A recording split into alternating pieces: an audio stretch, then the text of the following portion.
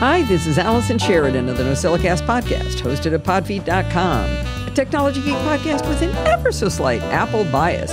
Today is Wednesday, July 19th, 2023, and this is show number 950. Only 50 more to go to 1,000. Well, the alert amongst you will have figured out that if the show got to on Wednesday, there will be no live show this weekend, July 23rd. And you'll remember that Steve and I will be at MacStock over the weekend. Some of you may not open your presents before Christmas, and you're hearing this on California's Monday, so I applaud your self-control. Now, the reason we have a show today is because of all of the NosillaCastaways that have come out of the woodwork to make it happen. As I mentioned, I have a lot of travel coming up in the next month and a half, and if we're going to keep the streak alive, I need even more help. This week's show is brought to you by Alistair Jenks, Bruce from Tennessee, Mr. Ed, Bart, and even a little bit from me. Let's let Alistair start us off for today.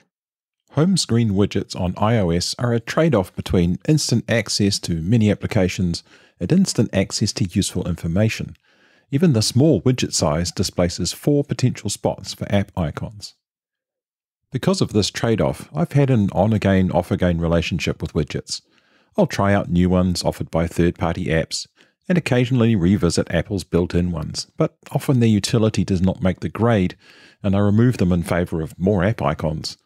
I like to keep my number of home screens minimal, so space is valuable. There is one widget which has kept its place the longest for me, and it's one I only discovered while messing around with the built-in ones. If you haven't seen it, you'll probably wonder why I like it so much when I tell you what it is. It's the Contacts widget. Sure, you might like quick access to some of your contacts, but there's so much more to what this widget does. In the form you see it on your home screen, you get 1, 4, or 6 contact avatars, depending on which size you choose. Below each is their name and the name of their current location, if they share their location with you. You may also see a small badge on a contact to indicate they are driving or exercising or possibly other things. I'm not sure what others may exist. I have my wife, 2 sons, and my mother on a medium-sized widget, and all of them show me their location, which is sometimes meaningful. Why sometimes? Well, the whole Find My treatment of location names is a little odd. You may know that in the Find My app you can add your own label to certain locations. So when my wife is at home, her location simply says home. Same for my mum when she's at her home, and my son who is currently living with us again. When both of my sons had their own places, I named them Shayloyd and Casa Jasper, just for a little variety. If Find My updates their locations, these labels show fairly reliably. It's what it shows when someone is on the move that is weird. More often than not, I see simply Te Ika a Maui, North Island. This isn't any more helpful than if Alison or Steve showed as California or Bart showed as Republic of Ireland. It is a hilariously broad location. So wait, didn't I tell you this widget was really valuable? So far it sounds a bit hokey, doesn't it? It redeems itself when you tap on one of your 4 contacts. Then you see a screen that you cannot get to any other way. It's not the Contacts app. What you get is a vertically scrolling smorgasbord of useful information and possible interactions with the contact. At the top is their avatar and name. Below that are 4 buttons for Message, Call, FaceTime, and Mail. Tap any of those and it initiates the respective form of communication with your contact. Below these buttons is a small Find My map, which starts updating as soon as the screen opens, so you're not stuck with a ridiculous generic location. The map remains live while you're on this screen. If you tap it, the full Find My app is launched with the contact selected. Below the map is a selection of recent message conversations the contact is part of, showing their last message in each. These are in a horizontally scrolling list, and tapping any of them takes you to that conversation. There is also an associated Search in App button, which initiates a search in Messages for their name. This will give you the same conversations, plus links, photos, and more. Next is a list of calendar items. I'm not big on calendaring with family, or rather, they're not big on calendaring with me. As such, all I see here is their birthday from the birthdays calendar, but I would guess any shared calendar appointments would also appear. Below that is a section for photos the contact appears in based on Apple Photos' face recognition feature or where their name is found in text within the image. The penultimate section shows their basic contact information, including phone number, email, address, and birthday. There's also a link to go to their entry in the Contacts app. Finally, there's an odd one, a Safari search for their name. This is just a button to push which launches the search. Given most of the sections above seem geared to family or close friends, this one seems a little odd to me. I cannot think of a situation when I would use it. If you don't tap on one of the many controls offered on this screen, you can simply swipe or press the home button back to your home screen, which makes this a really useful, lightweight pseudo app that is more useful than any single app it represents. I've found so much value in this widget, it has lived at the top of my primary home screen for a long time now, and I don't see myself removing it anytime soon. When setting up a new phone for my mum recently, I added it to her home screen too. Thanks, Alistair. That's a really interesting use of iOS widgets. Like you, I've been kind of reluctant to give up the screen real estate, except for one single widget. The widget I put on my home screen is the Stacks widget, and then I can keep a couple of widgets in there, but it only takes up that one square. I put the Tesla widget in the Stacks since I use it to do things with my car, see our solar panels and battery status, and it turns out it's a great way to find out where Steve is when he's away from home. You see, it updates much more quickly than the Find My network. I also have a weather widget in there, but let's be honest, the weather here isn't all that interesting. I've now added Steve's contact to the Stack, too, so I could do even more to see what he's up to. Hi, this is Bruce from Tennessee with a combination review of the Ditto 12.9-inch iPad Pro case and the iClever BK08 Bluetooth keyboard. Since this is the NosillaCast, let's start with the problem to be solved. To be fair, I don't really have a problem other than I like gadgets. But one of the gadgets I use in a variety of different ways is my 12.9-inch iPad Pro. I use it as an e-reader with several different apps. I use it for singing from sheet music with the Fourscore app, as I described back in January on NosillaCast episode 924. I use the Apple Pencil a lot, both with Fourscore for marking up sheet music and with Notability for taking notes. I use the iPad to watch videos while I'm working out on treadmills and ellipticals. And particularly when I'm traveling, I use the iPad for writing, including emails and writing reports. So there are times when I really want a keyboard, and there are times when I absolutely do not want a keyboard. I want the iPad protected, preferably with something over the screen when it's in my bag and I'm going through airports. I want something that will lay flat on treadmill and elliptical consoles. When I'm standing and singing, I really want a solid way to hold the iPad in one hand while I'm singing, as that helps a lot with good singing posture. There are times when I use the Apple Pencil and I want it securely with the iPad and fully charged. Then I want things that are reasonably lightweight and compact. The answer I've settled on is the combination of the Ditto iPad Pro 12.9-inch case and the iClever BK08 Bluetooth keyboard with touchpad. The case was about $40 when I bought it a year ago, but I'm seeing it for $20 in some places now, and the keyboard is $57 on a few different sites. I got the case in a neutral brown, but it's available in a variety of colors. Links are in the blog post and show notes, though the iClever site was giving me an SSL error at the time this article was written. So I've also provided links to the Ditto case on Amazon and the iClever keyboard on Amazon and Newegg. The Ditto case by itself meets a lot of my needs. There's a spot for the Apple Pencil that holds it very securely in place and keeps it charged, but it's easier for me to get the pencil out when I want to use it as there's a push-through from behind. The hand strap works very well for holding the iPad when I'm singing, and it's comfortable for sitting and reading. The case looks nice, has all of the necessary cutouts, and it has the magnets to put the iPad to sleep when the cover closed. And there's an elastic strap to hold the cover closed if I want. So what to do about a keyboard? I could travel with the Apple Magic Keyboard for the iPad and just move the iPad back and forth when I need a keyboard, and I did that for a while. It's not too hard to get the iPad out of the Ditto case, though I do wind up with a screenshot I need to delete every single time I take the iPad out of the case or put it back into the case. And the Magic Keyboard is a really nice keyboard. I can touch type on it with absolutely no issues. But the Magic Keyboard case is heavy. It adds 1.5 pounds to my gear. And if I take the iPad out of the Ditto case, then the Apple Pencil isn't held in place, and it seems to want to just wander off all on its own. So for me at least, the pencil gets lost when it's just held on with magnets. So sticking it to the iPad with the Magic Keyboard just doesn't work for me. So about 6 months ago, I discovered the iClever BK08 folding keyboard with trackpad. It's very compact, folding up into a package that's about 6.5 inches by 4 inches by 3/4 of an inch, and weighing just 7 ounces, more than 1 pound lighter than that Apple Magic Keyboard. As shown in the photo above, the Ditto case has some indents that keep the iPad at some nice angles when in landscape mode.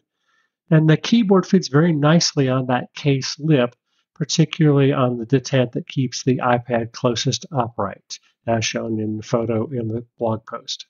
The case is stable enough that I can set everything on my lap and type, though it does work better on a flat surface. And even with that great big 12.9-inch iPad, the package is small enough that I can, and have, used it in coach seating on an airplane with the passenger in front of me having fully reclined their seat. It wasn't great, but it did work. The iClever keyboard is Bluetooth and can pair with 3 different devices. The buttons to switch devices are above the trackpad in the photo above. And I only ever use it with the iPad, so I can't speak to using it with other devices. It did come with a stand that would make using it with a phone or an iPad mini more reasonable, but an external keyboard with my phone is just not a thing for me.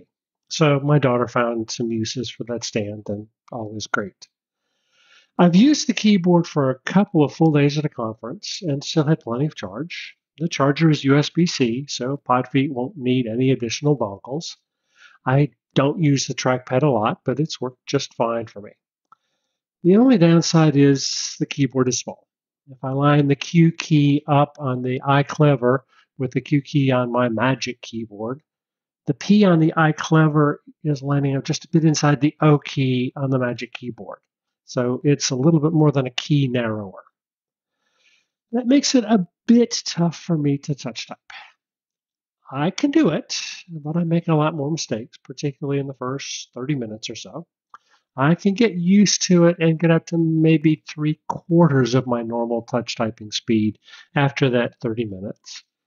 But that's still way better than what I can do with the on-screen keyboard. In doing some research for this review, I found the iClever BK03 keyboard, which doesn't have the trackpad. Looking at the write-ups on a couple of sites, it looked like the keyboard was maybe larger. Since I don't really use the trackpad, sacrificing that wouldn't be a big deal.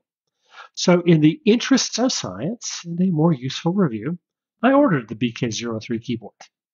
Alas, when I actually got my hands on the BK03 and compared it with the BK08, the keys are the same size on the two. There's just more of the non-alpha keys to the right-hand side of the BK03 keyboard. So some of the special keys would be easier to get to, but it's not really going to help my typing speed. So I've returned the BK03. Sure, the BK03 would have done just as well for me as the BK08 and been about $15 cheaper. But I bought the BK08 6 months ago, and it's outside the return window, so back the BK03 went. So to wrap things up, the combination of this Ditto iPad case and the iClever keyboard gives me a way to use my iPad with a keyboard when I want one, and in multiple different ways without a keyboard. It keeps my Apple Pencil very close at hand either way, I'm extremely happy with the Ditto case, and I'm satisfied with the iClever keyboard, recognizing that I could have a different set of compromises if I was willing to carry that extra pound for the Apple Magic Keyboard. I hope you found this interesting. Peace, and may you find beauty in the world around you. Oh, and for those who are interested, the iPad lock screen is a photo I took of Canterbury Cathedral when I got to go there in 2015. So as always, there's a link in the show notes to Bruce's blog post, and that's where you can see that beautiful picture. Now, this is an interesting solution, Bruce, because I do carry the Magic Keyboard with my 12.9-inch iPad Pro, and it's super heavy. To give you a little bit of perspective, the 12.9-inch iPad Pro, including the Magic Keyboard, weighs 3 pounds 1 ounce combined. The 13-inch MacBook Air only weighs 2 pounds 11 ounces. That means the iPad Pro with the Magic Keyboard weighs 14% more than the real laptop.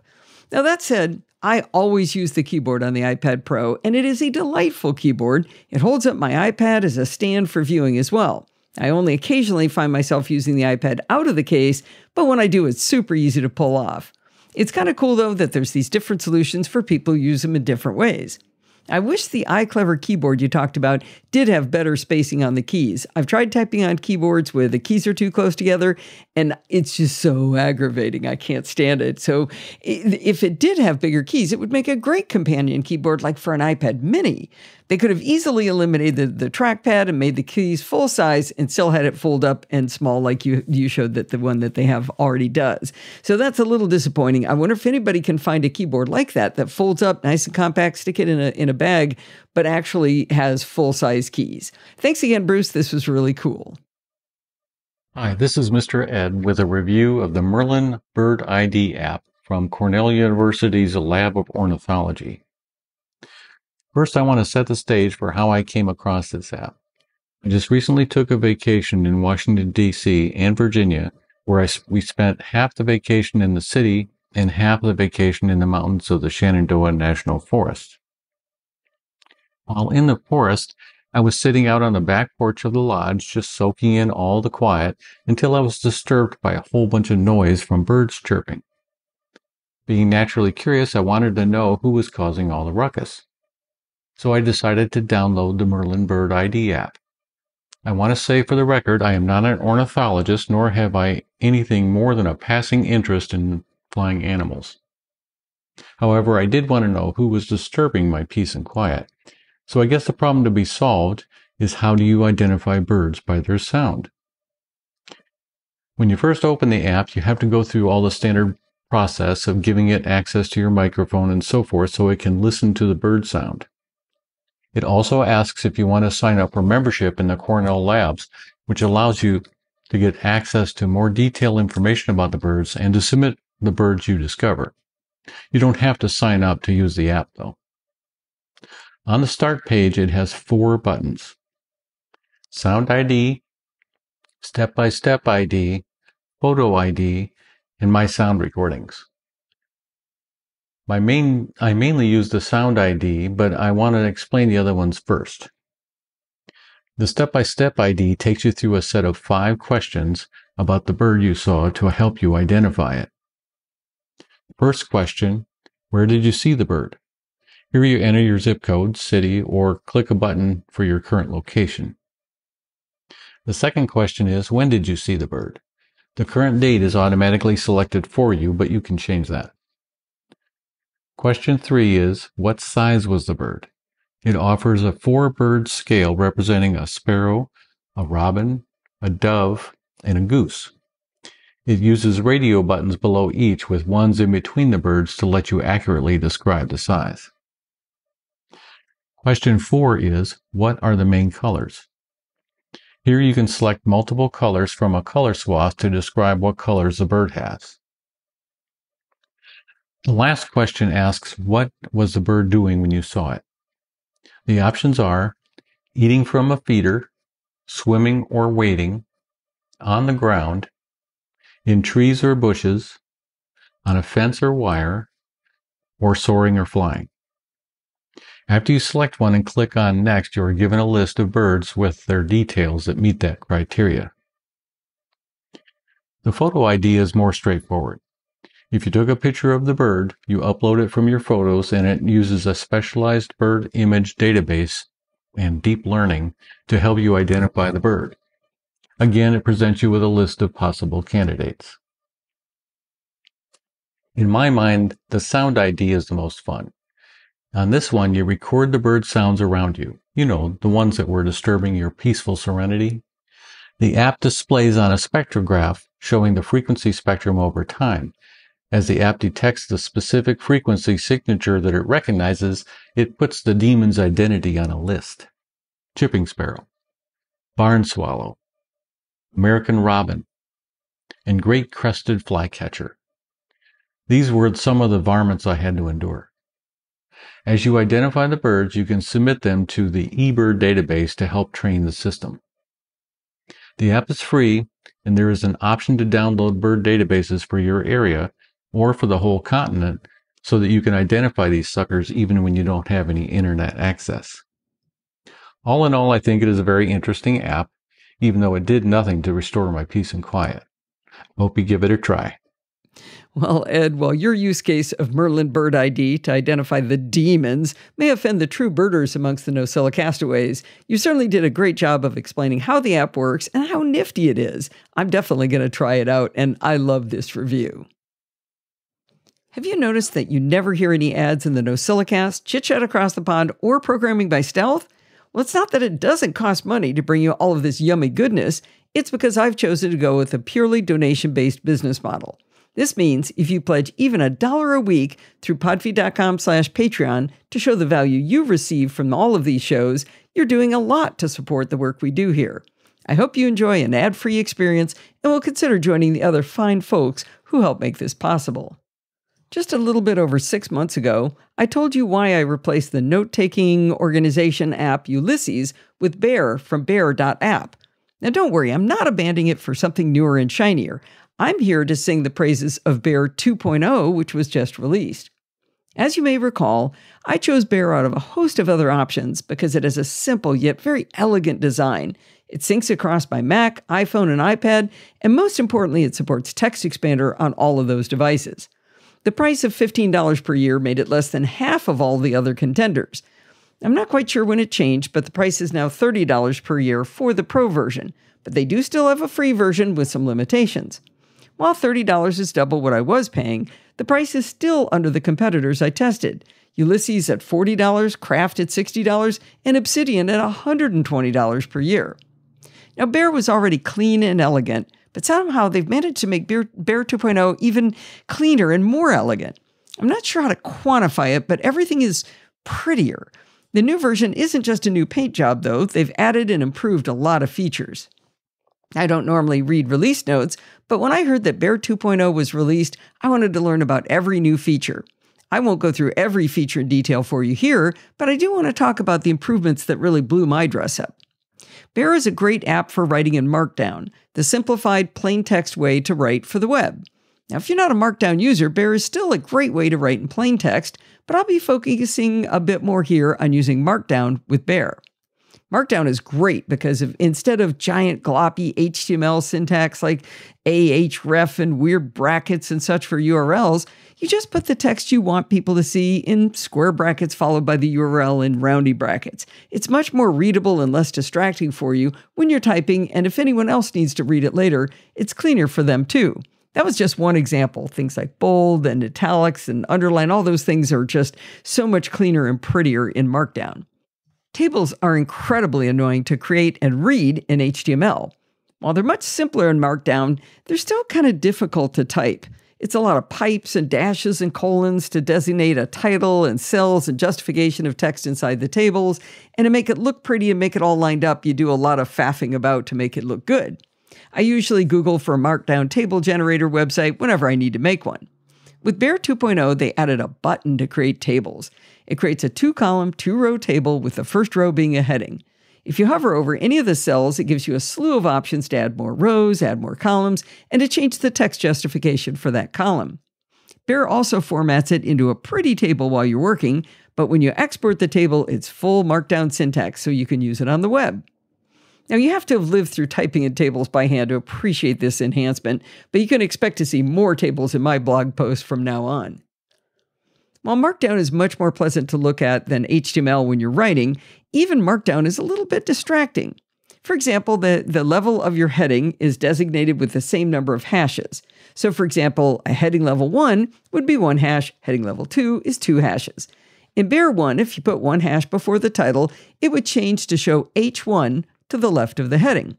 Now that's not super ugly and intrusive, but Bear 2.0 gives you the option of hiding your Markdown, so you just see a big bold title for a heading level 1 and a slightly smaller version when you get to heading level 2. Now, the nifty way they did this is that if you click in the heading, the Markdown reappears so you can easily change it if you want to. With Markdown hiding, linked text to URLs just shows the text in red with a little pencil icon next to it, instead of the full Markdown I just finished describing with the square brackets and roundy brackets. It's just beautiful. It's simple and elegant, but you have full control over the Markdown. Now, the new fad in URLs these days is to have link previews. That's a rich media thumbnail of the linked website. Apple Mail added it recently, and I think it works really well to give people context for URLs and emails. Bear 2.0 adds the linked preview option as well. Now, for my needs in writing blog posts, I don't really need the feature, but it's a setting so everyone can see their links the way they want to see them. Now, for some reason, Bear used to only have 6 fonts to choose from. To be fair, it's a plain text editor, so why do you need all those fancy fonts? Well, it's because we like fonts, okay? That's the only justification we need. The good news is that Bear 2 now allows you to choose from all of the system fonts. The other nice thing about Bear 2 is it gives you different fonts for text, headings, and for embedded code snippets. That last one might not be interesting for normal people, but a lot of NosillaCastaways write code, and it's super nice to see it in a font that makes you happy when you're writing. For the same reason people like fonts, people like themes. Bear 2 adds 6 new themes to their library, bringing it to a total of 28, if my ciphering's correct. I only embed images in my Bear documents as placeholders because I like to do fancy pants things with my images for my blog posts. I use a big old pile of HTML and styles that Helma helped me create to make them look nice. I define the exact size in pixels, I make them part of what's called a figure, which gives me a nice little border around them and a title that's in italics. You can definitely thank Helma for all of that. But if you like to put in images in what you write in Bear, you'll be happy to know that you can now crop and resize images in the app after you've placed them. If you click on an image you've placed, you'll see a little triangle with dots on it in the corner. If you drag the image, it resizes. Now, I said that you can crop images too, but for the life of me in all my testing with holding down Option, Shift, Command, Control, and trying to drag the corners and edges, I haven't figured out how to actually crop an image, but it says in the release notes that you can. I'm sure it works, but even referring to the support pages, I wasn't able to figure out how to do it. Let's see what else. Bear 2 added the ability to actually search in images. I know that's becoming commonplace, but it tickled me when I tested it in Bear. In Bear 1, if you hovered over the bottom right of the window, a quill pen icon would magically appear. Selecting the quill would reveal a list of formatting things you could do and their corresponding keyboard shortcuts. From changing heading levels to bold, italics, underlined to different kinds of lists and code blocks, it would all show in this pop-up menu. But when you let go of the pop-up menu, it was gone, and so was the quill. Bear 2 makes it ever so much easier to discover and use those formatting options. If you move your cursor anywhere on screen, at the top of every window, you'll see a button that says BIU for bold, italics, and underline. If you select the BIU button, a formatting bar appears at the bottom of the screen, and it stays there. This is the same information we saw in the pop-up for Bear 2, but I really like having it visible especially because it has a button to embed a table right there. As I was playing with these features, it occurred to me to test Bear in VoiceOver on the Mac. I'm afraid it's a hot mess. I couldn't find a single button that was labeled, so they all say button. Navigating to the list view of notes, it didn't even read them. I switched to the iPad hoping it would work better, but I was soon disappointed. Unlabeled buttons weren't the worst of it. It actually read things out incorrectly. For example, when I selected an article, instead of reading it, it read me the name of the embedded images in PDFs. In my recent article called How I Test Apps for Accessibility with VoiceOver, I explained that when I find an app that isn't accessible, I send feedback to the developer in hopes of prodding them to do better.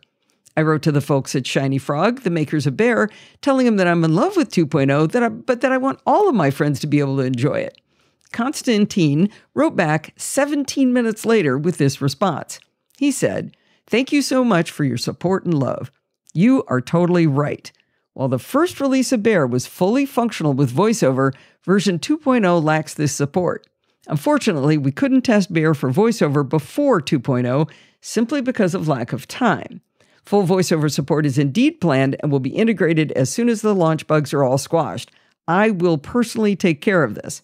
We always strive to have the most accessible app possible, and I must confess that I feel ashamed of the current lack of VoiceOver." I told you in my article that I almost always get a good response from developers, and here's proof of what I was talking about. While ideally VoiceOver support built into the release would have been a far better decision, this response comes in a pretty close second. If you're a VoiceOver user and you're using Bear 1, do not upgrade to version 2. I verified with Constantine that you cannot downgrade from Bear 2 to Bear 1, so don't even think about testing it, trying it. There's actually a basic change in the database, so you can't go backwards. Again, alert, alert, alert. Do not upgrade to Bear 2.0 if you're a VoiceOver user. I asked Constantine to make sure I'm on distribution for when they do come out with an accessible version, and he said he would add me to his list of people who have asked that same question. Now, back to the good stuff. One of the features I really like about Bear is that it tells me how long it will take to read an article. This is important to you as one of the listeners to the NosillaCast because it's how I gauge whether I've created enough content for you for the week. I've never gotten a complaint about the show going too long, because I guess you can just turn it off if it's too long, but I have heard a comment here and there if the show is too short. The info pane in the upper right of Bear 2 shows the identical information as it did in Bear 1, but it's somehow ever so much more readable. This is a good example of what I said at the beginning of the article. It's more visually pleasing. It still shows me the number of words, characters, paragraphs, and read time in my article, but in Bear 2, each piece of information is in this nice, light gray, rounded rectangle box, somehow making it clearer and easier to read. Now, in my usual method of poking things to see what they do, I figured out that if you poke one of these statistics, like, say, read time, it keeps the read time in a little box at the bottom of the window next to the formatting bar. Now, it's probably a really bad idea to constantly be watching these stats as you write, but I do like having instant access to the information. The info panel in the new version of Bear has 2 new tabs. If you write with headings, as I've described, you get this sweet table of contents. And I say sweet because not only does it show you each of your headings, you can click on a heading in this little drop-down menu, and you jump right to that heading in your document. An interactive table of contents can really help when working on long-form documents. As a reminder, one of the really good reasons to use headings as a semantic element for your text is that this is how our screen reader friends can more easily navigate a web page. If you just make the text big and bold, they can't navigate that, but if it's a heading, they can jump from heading to find the content they want. Speaking of headings, Bear 2 lets you fold up heading sections so it's easier to scroll through your document. As an example, if I click on the heading for Search Images in this article, I can see the heading level 3 icon, and a right click on that lets me choose to fold it up. When I do choose to fold up a heading, it shows 3 dots to the right so I know it's a folded section. I can tap the 3 dots and it folds back open. You can also choose to fold up all sections, which can make it super efficient to jump to one section and get to work. Now, the one thing I discovered the hard way is that if you export the markdown text while any sections are folded up, you'll get some markdown glop for that section in the export. Now, if you're a serious writer, you can now add footnotes in Bear 2, and it's super easy. Set your cursor where you want the footnote to be, click the 3-dot menu in the formatting bar at the bottom of the Bear window, and select Footnote. You'll see the markdown syntax for a footnote, which is just a pair of square brackets enclosing a caret symbol and the number for the footnote. At the same time, it inserts that footnote annotation. It puts the same annotation at the bottom of your Bear note with a placeholder text that says footnote text. I'd never done a footnote on a web page before, so I tested it, and sure enough, it works. Now, along with people caring about fonts and themes, people seem to really like changing their app icons. Bear 2 comes with 15 different options, one of which is even an adorable rainbow bear. Well, the bottom line is that the upgrade to Bear 2 adds some really useful capabilities, and I haven't even told you about all of them. They've managed to make a clean and elegant interface, even cleaner and more elegant and easier to use. There is one caution. You remember I said you can't downgrade from Bear 2 to Bear 1 because of a database change? It turns out if you upgrade to Bear 2 on one device, but not on another device, the two stop syncing. The Bear 1 device basically gets abandoned and frozen in time until you upgraded it to Bear 2.0. So when you're ready to go, upgrade them all, and it works just fine. So I did it separately because I wanted to be able to keep track of the changes so that I could really see what was different between Bear 1 and Bear 2.0. As soon as I upgraded that device to Bear 2, everything started syncing again. Now, if you want to get a feel for the playfulness and beauty that is Bear, go over to bear.app and watch the delightful line art video they posted on the homepage. I'm telling you, it'll bring you joy whether or not you decide to try the free or paid version of Bear. It's gratifying to see that the money I've spent on my annual subscription is going towards all the great new features. Bart here with a review. I don't do these often, but, every now and then Alison wants some content and I have something to say. And, well, that's what happened. So, a few months ago, I think at this stage, I did a review of some Apple Watch bands and you guys seemed to really like them. And I thought it was a silly thing to review and it was trivial. And Alison said, no. People love Apple Watch band reviews. And I did end up costing a few NosillaCastaways Castaways a little bit of money as they all went out to buy the Tefeka band I recommended. So I figure I may as well come back and cost you some more money. Twice as much, I think. Basically, I think I've discovered that I don't do fashion in shoes. I don't do fashion in clothes. I do one thing in fashion, Apple Watch bands. I have 30-something of them. So, yeah, I do Apple Watch bands. Anyway, I have two new ones to talk about since last we spoke, and I like them both, so why not share so that I can waste some of your money too? Anyway, it's just been June, which is Pride Month, and one of my favourite Pride bands to look at is Apple's Solo Loop Pride band from a few years ago. I think it was a 2021 band. And it's that braided solo loop style with the rainbow colors, and it's absolutely gorgeous. And I hate wearing it because I think the solo loop is a fundamentally flawed design. I measured my wrist so carefully. And when it arrived, I noticed how difficult it was to get it over my hand, so I definitely didn't order too big of a one. But even then, it doesn't really stay on my wrist nearly as well as I like. Now, I know I do a lot of exercise and a lot of moving about, so maybe I'm harder than your average person or whatever, but it didn't stay put. And so I do wear it, but only if I'm going out to dinner or something. I never wear it even if I'm going to be going out for a walk or whatever, like any amount of exercise. It just keeps sliding down my wrist. It's just not snug enough, even though it barely fits across my hand. So it's beautiful. I do wear it sometimes, but never liked it. So I was delighted when I saw, I think it was a review, might have been an ad on one of the many Apple websites I follow for a very, very similar looking band from a company called SwitchEasy. And I recognized the brand name immediately because a few months ago I bought a magnetic band off them. It's a rubbery magnetic band and it's beautifully infinite fitting, and yeah, it's really nice actually. So when I saw the brand SwitchEasy and I saw how pretty this band was, I figured it was worth having a look. So it's the candy braided nylon Apple Watch loop in Pride colors, and it's only $35. Now, it is designed to slip over your hand like Apple's own Solo Loop, but unlike Apple's Solo Loop, it is also infinitely adjustable. What it has is that sort of adjustment style that you would normally see on the strap on a backpack or something. So you adjust it once, and then from then on you use it like a Solo Loop, but you get to adjust it, so you don't have to measure carefully and hope you got it right. You can adjust it to whatever you want. And I have it adjusted to its tightest so where I can still get it over my hand.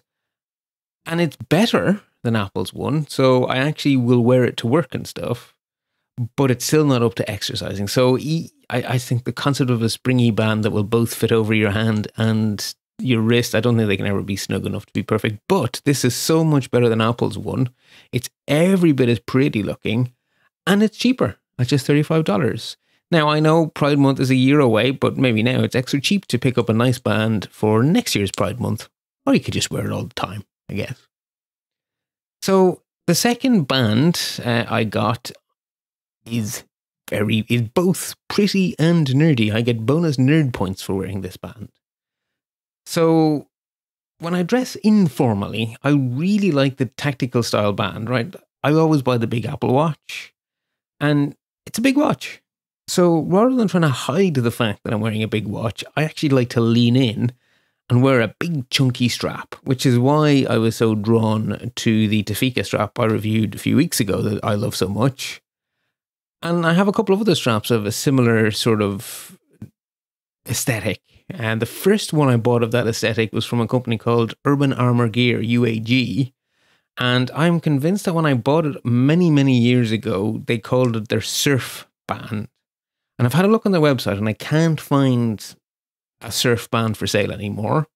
But I did find a band that looks, as best as I can tell, identical to what I have and have had for many years, which is now called the Active Band, and it has a big little shiny thing on it saying it's new.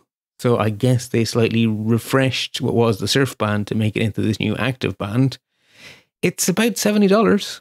So it is not a cheap band. It is more expensive than the Tofika band, and indeed than the band that I'm going to tell you about now. But I have been wearing it for that's probably my longest band that I wear regularly. So, I do want to just give Urban Armour a little honorary mention here, and just to say that their new Active Band is out.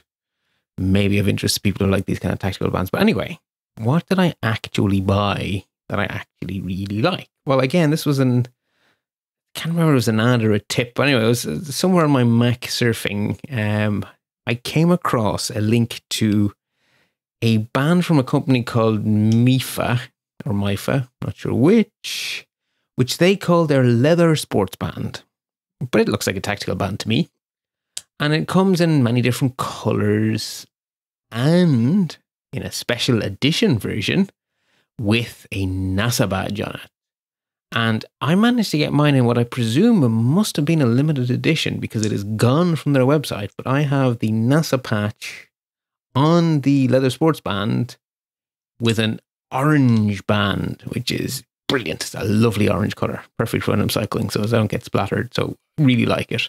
Now, as I say, I can't find the orange on the website anymore, but they do have a green, sort of an olive green variant at the moment, which is almost as pretty as the orange. Almost. So if I was, if I were buying one today, I would go with the green one. If you prefer less shouty colours, there is a staid black one, which is all black apart from the NASA logo, which is obviously blue and red and white and all those colours. So, right, so it's not an expensive band. If you live in the United States, I guess. It is, what is the price? It is $32.99, which is not bad. Unfortunately, they will only ship to the United States of America. So unless you have a podfeet who is prepared to jump through all sorts of hoops to help you get your NASA band from MIFA, I'm afraid to say it's only American Asila castaways who can play ball here. But as I say, thanks to a lot of help from Alison, I got one. And I am extremely happy with it. It is without a shadow of a doubt my second favourite tactical style band, and only just, it is the prettiest of my tactical style bands. It gets me a lot of compliments when I wear it. Like, people notice it. I guess being luminous orange does help, but the NASA badge helps. And people really like the band. I really like the band. And it's almost as good as the Tofika band. In fact, it's slightly lighter, so it actually feels lighter on the arm.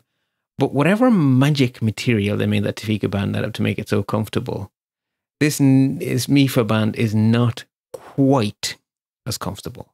It's close, but not quite comfortable. But for the price, again, that's a cheap band. It's half the price of the Urban Armour Gear one. Very, very similar look. Nice materials, easy, light, easy to take on and off.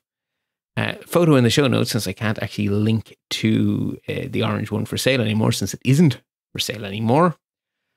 So if you're in the States and you fancy an uber nerdy Apple Watch band, I would definitely highly recommend the Mifa Nylon Leather Sports with NASA badge.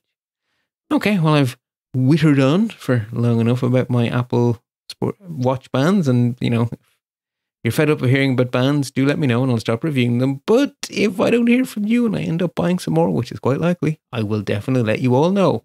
But of course, until next time, remember to stay subscribed. Well, Bart, even though your Apple Watch bands are inexpensive, if we listen to all of these, it sure starts to add up because so many of them look awesome. To the audience, I got Steve the NASA band that Bart talked about as well, and it looks great on him, and he loves it. Well, that's going to wind us up this week. And did you know you can email me at Allison@podfeet.com anytime you like? In fact, if you've got something you're going to review, please send it on over as soon as you can so I know what I've got so I can start moving things around. I have a few more reviews, but I can definitely use more. If you have a question or a suggestion, just send it on over as well. You can follow me on Mastodon at Podfeet at chaos.social. And remember, everything good starts with podfeet.com. If you want to join in the conversation, you can join our Slack community at podfeet.com/Slack, where you can talk to me and all of the other lovely NosillaCastaways. You can support the show at podfeet.com/Patreon or with a one-time donation at podfeet.com/PayPal.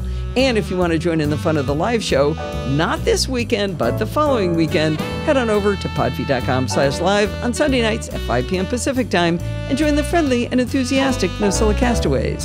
Thanks for listening and stay subscribed.